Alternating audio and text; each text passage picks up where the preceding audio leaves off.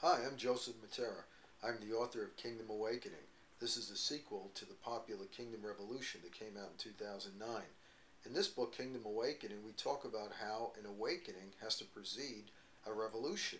In the same way, George Whitefield and John Wesley and their preaching preceded the American Revolution with the First Great Awakening. This book talks about how we have to have an awakening of pastors and leaders and marketplace people coming together, praying, strategizing, and working for the good of their community before revolution takes place.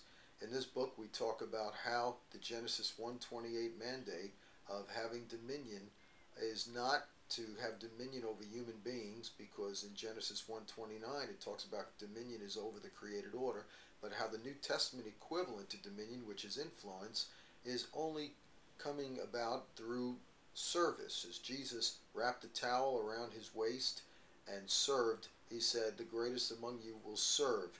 And so we show in this book how we could serve our communities, how we could have multi-ethnic unity and multi-denominational unity, and how the laws of the land should reflect the Bible. We have a biblical blueprint for change, also an economic blueprint that is based on the Ten Commandments that is worth a book in and of itself. I also deal with kingdom politics as opposed to just having a Republican and Democratic party understanding of politics. We bring in what kingdom politics is all about. I'm really passionate about this book because I've seen Sunset Park change, transform because of the strategies we've implemented the past 30 years. I have seen New York City change. The quality of life has been dramatically changed since we started our prayer and unity initiatives in the early 1990s. And I'm so excited because I believe that every pastor is called to be a chaplain for their community, and the pastors of a city should pastor their city.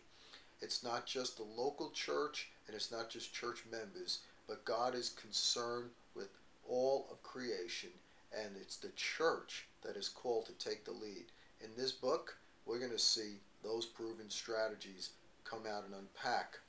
One of the things that we talk about in the book is how the Celtics were able to evangelize the barbarians by first embracing their communities instead of preaching the gospel.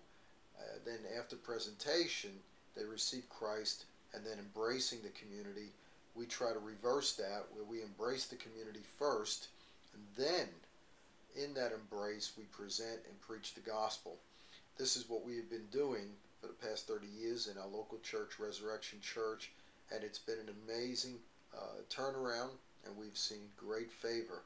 In this strategy, that is to say, embracing the community even before they know Christ, considering the community a gift to the church, not just the church a gift to the community, will result in a tremendous favor, not only from God, but from men.